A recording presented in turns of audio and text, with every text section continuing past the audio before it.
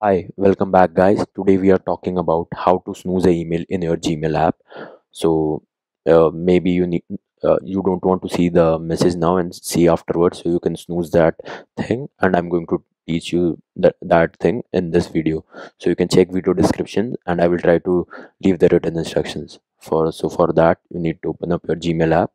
Then click on any of these. I would like this message to snooze. I'll click on it. Click on these three dots.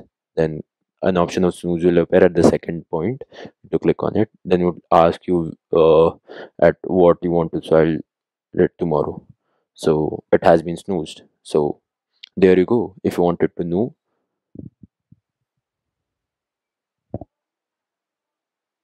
how to snooze a email, that is the easiest way I know.